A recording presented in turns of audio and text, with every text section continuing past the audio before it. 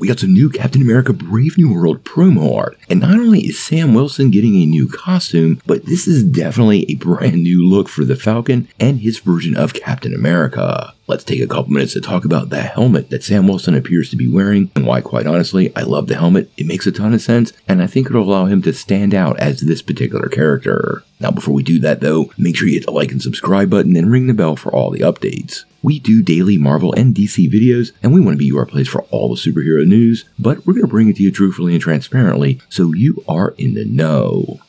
Well, as many of you know, Captain America Brave New World is about 9 months away from finally landing in theaters, but this movie has faced multiple delays. One of the nice things for fans about delays is when things get delayed, quite often promotional art and merchandise that was scheduled to be released does drop on its original schedule, and we get a lot of tidbits and teases for the upcoming project. Now, given how particularly awesome Sam Wilson's Captain America suit was in the finale of The Falcon and the Winter Soldier, there was a lot of disappointment circulating with fans that the new suit basically appeared to be an old Steve Rogers suit from the Winter Soldier, basically with Sam Wilson just simply donning some goggles. But now it appears there is a major costume change in the works.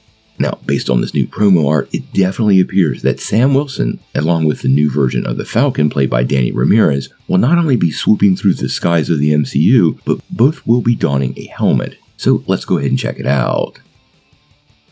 Now, quite honestly, Sam in a helmet is a pretty big departure from what his comic book counterpart looks like, and it does look very similar to Ant-Man's helmet. Now, we do see a breathing tube, and this does suggest to me something that kind of bothered me about Sam's character for a while. Basic science class tells us as you get higher in the air gets thinner, it becomes harder to breathe, and given how fast the Falcon goes, you can totally see how an unhelmeted character could struggle, especially one without superpowers, dealing with some of these natural variables that a flying man would have to face. Now, I can't help but notice that the helmet is also very similar to the helmet donned by the Vulture in Spider-Man Homecoming, and I think Marvel was paying attention to what was going on there, because the helmet itself was pretty practical and did make a lot of sense. Now, as far as the promo art goes, these aren't photographs of the helmet, it's just promotional art, but it does give us a great idea of how Sam Wilson is going to definitely differ from his Steve Rogers counterpart in the MCU, and for me, although I like the blue costume, I do like the fact they're going out of their way to try to differentiate him from Steve Rogers' version of Captain America. Obviously, the wings are a big deal, but adding the helmet is a pretty cool element. It does suggest to me some very exciting, high-flying aerial battles, and it might even be a practical response to some plot point in the movie that Sam is forced to deal with, and make some adjustments to the traditional costume.